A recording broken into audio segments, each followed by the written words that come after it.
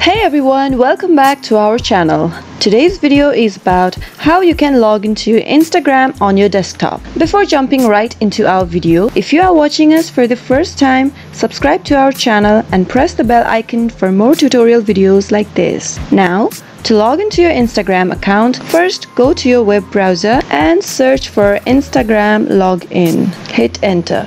Click on Login Instagram. Once you reach the sign-in page, as soon as you do that, type in your phone number, your username or your email. Choose any one way. I'm signing in using my username. Now on the second row, enter your password to your Instagram. And you can even log in with Facebook too. After you've entered the password, click the login button and you are logged in to your Instagram. Click to save infos and there you go. Pretty easy, right?